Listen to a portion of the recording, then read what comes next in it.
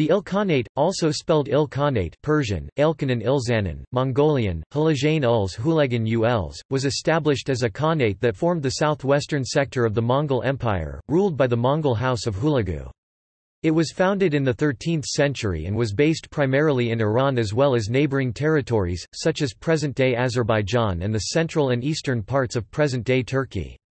The Ilkhanate was originally based on the campaigns of Genghis Khan in the Khwarezmian Empire in 1219–24 and was founded by Hulagu Khan, son of Tului and grandson of Genghis Khan.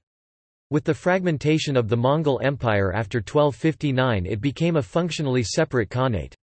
At its greatest extent, the state expanded into territories that today comprise most of Iran, Iraq, Armenia, Azerbaijan, Georgia, Turkmenistan, Turkey, western Afghanistan, and the northwestern edge of the Indian subcontinent.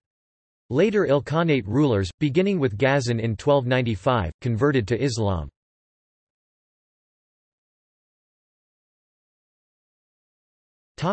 Definition.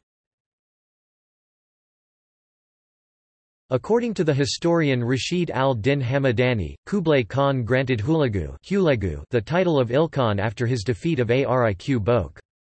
The term Ilkhan means, "subordinate Khan", and refers to their initial deference to Möngke Khan and his successor Great Khans of the Mongol Empire.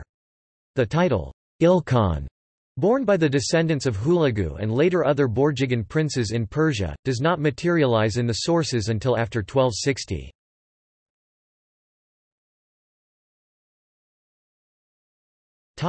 Early Mongol rule in Persia.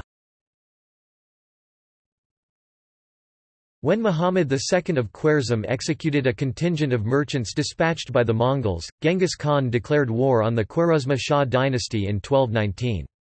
The Mongols overran the empire, occupying the major cities and population centers between 1219 and 1221. Persian Iran was ravaged by the Mongol detachment under Jib and Subutai, who left the area in ruin. Transoxiana also came under Mongol control after the invasion. The undivided area west of the Transoxiana was the inheritance of Genghis Khan's Borjigin family. Thus, the families of the latter's four sons appointed their officials under the Great Khan's governors, Chin Timur, Nusul, and Korgaz, in that region. Muhammad's son Jalal ad-Din Mingburnu returned to Iran in c. 1224 after his exile in India. The rival Turkic states, which were all that remained of his father's empire, quickly declared their allegiance to Jalal. He repulsed the first Mongol attempt to take central Persia. However, Jalal ad-Din was overwhelmed and crushed by Chormakhan's army sent by the Great Khan Ogedei in 1231. During the Mongol expedition, Azerbaijan and the southern Persian dynasties in Fars and Kerman voluntarily submitted to the Mongols and agreed to pay tribute. To the west, Hamadan and the rest of Persia was secured by Chormakhan. The Mongols invaded Armenia and Georgia in 1234 or 1236, completing the conquest of the Kingdom of Georgia in 1238. They began to attack the western parts of Greater Armenia, which was under the Seljuks, the following year. In 1236 Ogedei was commanded to raise up Khorasan and proceeded to populate Herat. The Mongol military governors mostly made camp in the Mugan Plain in what is now Azerbaijan. Realizing the danger posed by the Mongols, the rulers of Mosul and Cilician Armenia submitted to the Great Khan. Chormakhan divided the Transcaucasia region into three districts based on the Mongol military hierarchy. In Georgia, the population was temporarily divided into 8 tumans. By 1237 the Mongol Empire had subjugated most of Persia including modern-day Azerbaijan, Armenia, Georgia excluding Abbasid Iraq and Ismaili strongholds, as well as all of Afghanistan and Kashmir. After the Battle of Koz Dag in 1243, the Mongols under Baiju occupied Anatolia, while the Seljuk Sultanate of Rum and the Empire of Trebizond became vassals of the Mongols. Gayat Khan abolished decrees issued by the Mongol princes that had ordered the raising of revenue from districts in Persia as well as offering tax exemptions to others in c. 1244. In accordance with a complaint by the governor Arghun the Elder, Arghun Aga, Möngke Khan prohibited Ortig merchants and nobles from abusing relay stations and civilians in 1251. He ordered a new census and decreed that each man in the Mongol-ruled Middle East must pay in proportion to his property. Persia was divided between 4 districts under Arghun. Möngke Khan granted the Kartids authority over Herat, Jam, Pushang, Fushanj, Ghor, Kaisar, Firuz Ku, Garhistan, Farah, Sistan, Kabul, Tira, and Afghanistan.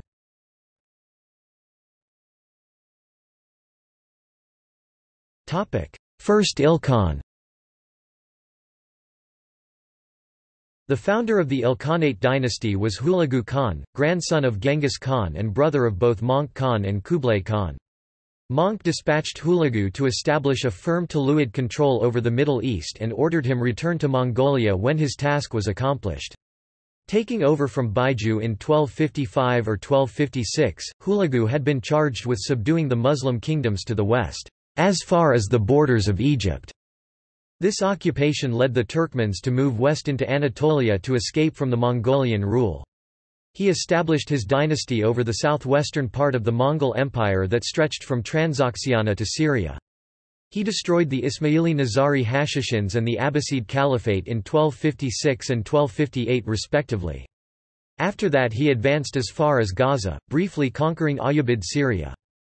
The death of Möngke forced Hulagu to return from the Persian heartland for the preparation of Kurultai, the selection of a new leader. He left a small force behind to continue the Mongol advance, but it was halted in Palestine in 1260 by a major defeat at the Battle of Ain Jalut at the hands of the Mamluks of Egypt.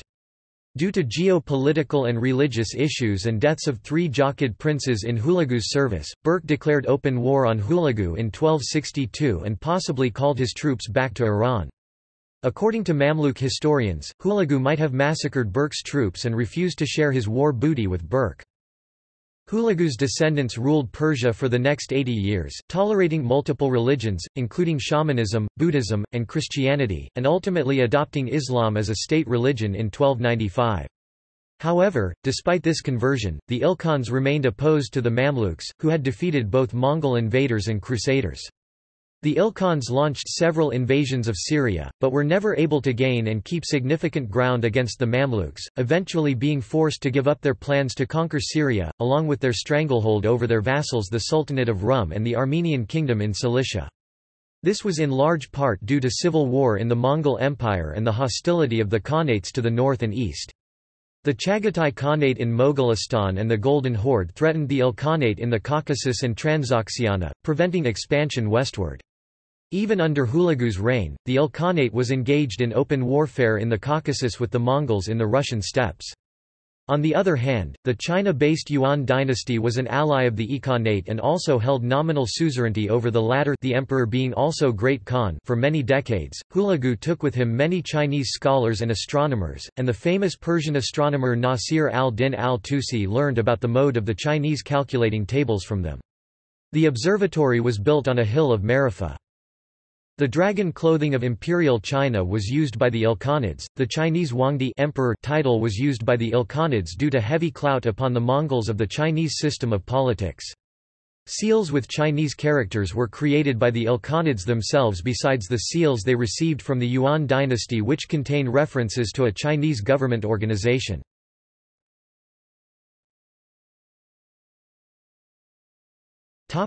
Franco-Mongol alliance.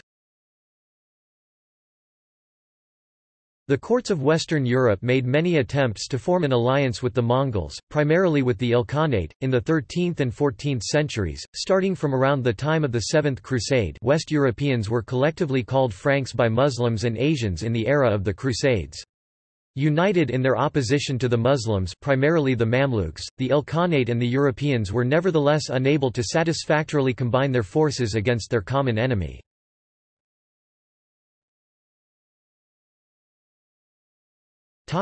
Conversion to Islam. In the immediate period following Hulagu, the Ilkhan elite increasingly adopted Tibetan Buddhism, in contrast to the Golden Horde and Chagatai Khanate, which had already been drifting towards Islam before the Ilkhanate's conquests, leading to the Khans Böke and Mubarak Shah, respectively. Christian powers were encouraged by what appeared to be an inclination towards Nestorian Christianity by Ilkhanate rulers, but this was probably nothing more than the Mongols' traditional even-handedness towards competing religions. The Ilkhans were thus markedly out of step with the Muslims they ruled. Ghazan, shortly before he overthrew Baidu, converted to Islam under influence of Noruz, and his official favoring of Islam as a state religion coincided with a marked attempt to bring the regime closer to the non-Mongol majority of the regions they ruled. Christian and Jewish subjects lost their equal status and again had to pay the jizya protection tax. Ghazan gave Buddhists the starker choice of conversion or expulsion and ordered their temples to be destroyed, though he later relaxed this severity. Tekuder was the first Ilkhanate ruler to embrace Islam. Although he didn't declare Islam as the state religion, he attempted to replace Mongol political traditions with Islamic ones, resulting in a loss of support from the army and being overthrown. Ghazan on the other hand attempted to synthesize both political thoughts. He had been assisted in the seizure of the throne by Nawruz. After his installation, he reportedly endorsed religious persecution of Christians, Jews, Zoroastrians and Buddhists. Nawruz was however deposed and killed in 1297. This resulted in a marked shift of Ghazan's policies, with punishment for religious intolerance and attempts to restore relations with non-Muslims. In foreign relations, the Ilkhanate's conversion to Islam had little to no effect on its hostility towards other Muslim states, and Ghazan continued to fight the Mamluks for control of Syria. The Battle of Wadi al-Khazandar, the only major victory by the Mongols over the Mamluks, ended the latter's control over Syria, though this lasted only a few months. For the most part, Ghazan's policies continued under his brother Oljaitu despite suggestions that he might begin to favor the Shia brand of Islam after he came under the influence of Shia theologians al-Hili and Maitham al-Barani. Oljaitu, who had been baptized as an infant, had flirted with Buddhism, became a Hanafi Sunni, though there seems to have been some residual shamanism seems to have.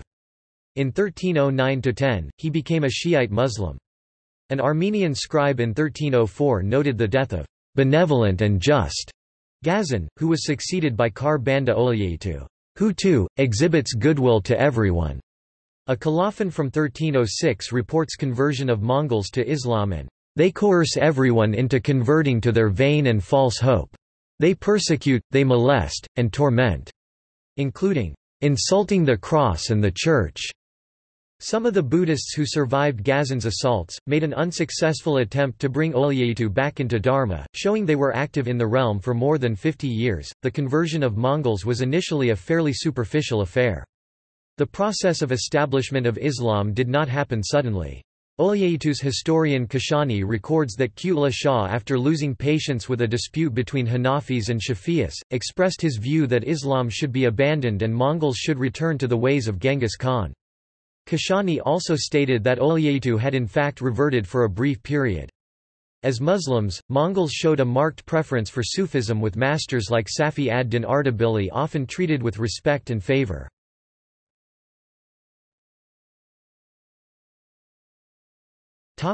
Disintegration.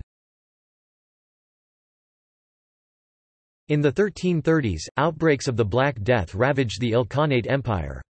The last Ilkhan Abu Sa'id and his sons were killed by the plague. In 1330, the annexation of Abkhazia resulted in the reunification of the Kingdom of Georgia. However, tribute received by the Ilkhans from Georgia sank by about 3/4 between 1336 and 1350 because of wars and famines. Also, Anatolian beyliks were freed from Ilkhanate suzerainty. After Abu Sa'id's death in 1335, the Ilkhanate began to disintegrate rapidly and split up into several rival successor states, most prominently the Jalayirids. Hasar's descendant Toga Timur, who was the last of the obscure Ilkhan pretenders, was assassinated by Sarbadars in 1353. Timur later carved a state from the Jalayirids, ostensibly to restore the old Khanate. Historian Rashid al-Din Hamadani wrote a universal history of the Khans around 1315 that provides much material about them. In 1357, the Golden Horde conquered the Chobanid-held Tabriz for a year, putting an end to the last hope for the return of the Ilkhanate. After the demise of the Ilkhanate, the Armenian kingdom of Cilicia lost Mongol protection against the Mamluks and was destroyed by them in 1375.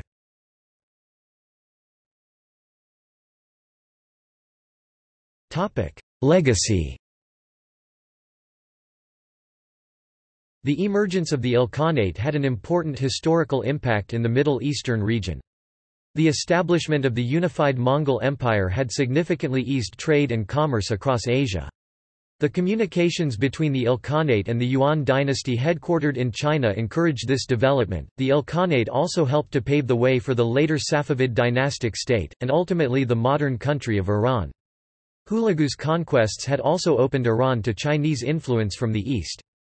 This, combined with patronage from his successors, would develop Iran's distinctive excellence in architecture.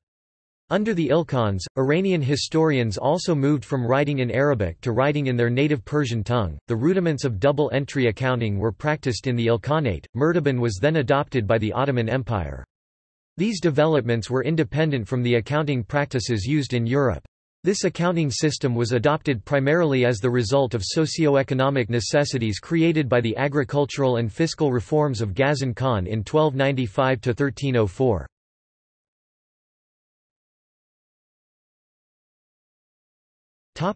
Ilkhans.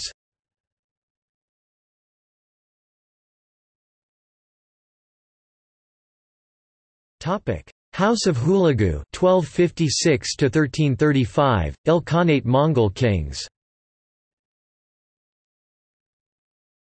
Hulagu Khan 1256–1265, Böke Khan 1265–1282, Ahmad Teguder 1282–1284, Argan 1284–1291, Geykatu 1291–1295, Baidu 1295, Mahmud Ghazan 1295–1304, Muhammad Kodabanda Olyaitu or Oljaitu 1304–1316, Abu Sa'id Bahadur 1316–1335. After the Ilkhanate, the regional states established during the disintegration of the Ilkhanate raised their own candidates as claimants.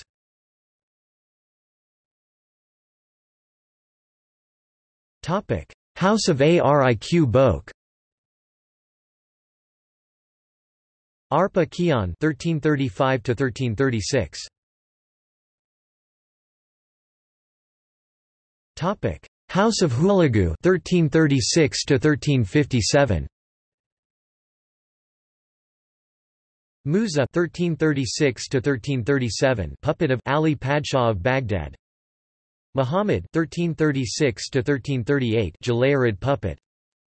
Suti Beg 1338–1339, Chobanid puppet.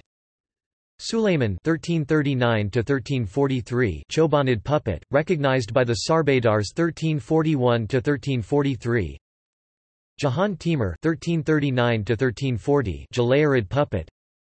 Anushirwan 1343–1356, Chobanid puppet. Ghazan II 1356–1357, known only from coinage. Topic: House of Hasar. Claimants from eastern Persia, Khorasan. Toga Timur, c. 1338–1353, recognized by the Kartids 1338–1349, by the Jalayirids 1338–1339, 1340–1344, by the Sarbadars 1338–1341, 1344, 1353. Luqman 1353–1388, son of Toga Timur and the protégé of Timur. Topic: Family tree, House of Hulagu.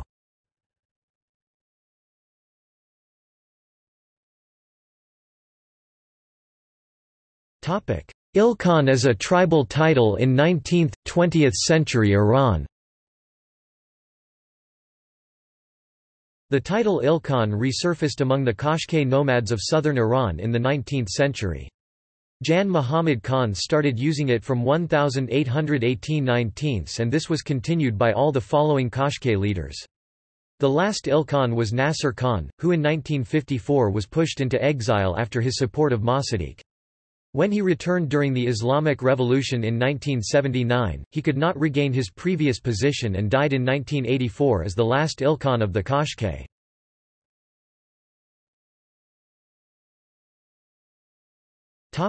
See also: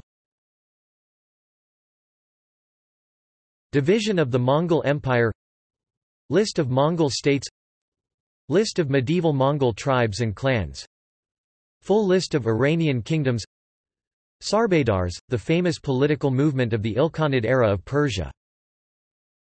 Hazaras. Notes